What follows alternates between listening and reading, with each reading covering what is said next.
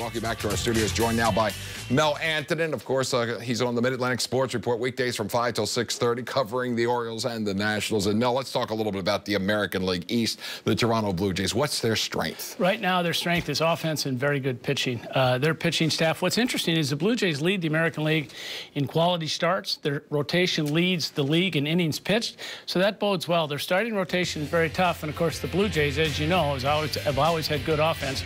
They've got strong capabilities for run production. They're not as strong as they were a year ago, but they're still plenty strong. How about the weakness for the Blue Jays? The biggest question, I believe, is Aaron Sanchez in the rotation. He's been one of their best pitchers all season, but he's approaching an innings limit. He's only 24 years old, Tom, so he's got one of those innings limits issues that Matt Harvey had last year.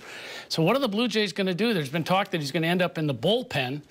But it's going to be a big hole in the rotation. He's got a 2.7 ERA. He's pitched very, very well all year, and it's a bit of a controversy in Toronto. I think the second weakness, too, Tom, is the fact that the Blue Jays' bullpen is an issue.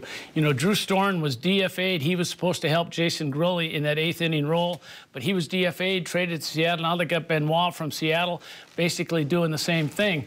The bullpen could cost the Blue Jays. And the Blue Jays get Bautista back. They've had him back recently, but he missed about 30 games. Yeah, he missed about 30 games, and he hasn't been the same Bautista that usually hits a lot of home runs, big run producer. But they added Melvin Upton Jr. in the outfield. They got some new speed into their lineup. That'll be good. He's a fourth outfielder, but he gives them some insurance with Michael Saunders having a knee injury.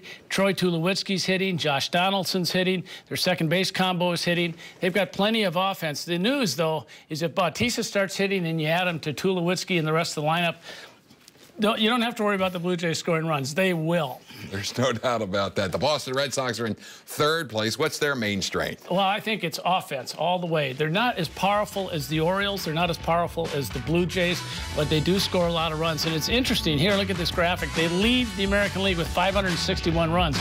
They're 60 runs ahead. 60 runs ahead of the second-place team, which happens to be the Toronto Blue Jays. But you got Ortiz and Pedroia leading guys like Xander Bogaerts, Jackie Bradley, and Mookie Betts. It's really a lethal combination, and those guys, they don't hit a lot of home runs, but, boy, they can score a lot of runs. How about the Red Sox weakness? Oh, without a doubt, it's the pitching staff. David Price, the $217 million pitcher, he's been a mystery all year. It's not so much that he's got bad stuff. They like his slider. They like his curveball. They like his fastball. But, Tom, he has had location issues all year.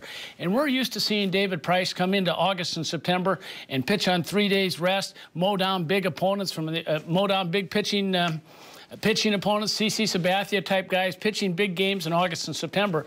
The Red Sox need him to do that in August and September. Whether he will or not, I don't know. But, boy, he has been a big struggle. And the rotation in general is weak. And I think you can make a case that the Red Sox have all three teams, the Blue Jays, Orioles, and the Red Sox, they certainly have the thinnest bullpen. So they got some age. They got some creakiness in their bullpen. I don't know. I don't know if the Red Sox can out-hit their pitching issues. Well, check out Mel Antonen on the Mid-Atlantic Sports Report weekdays from 5 till 6:30. We appreciate him taking some time to be with us.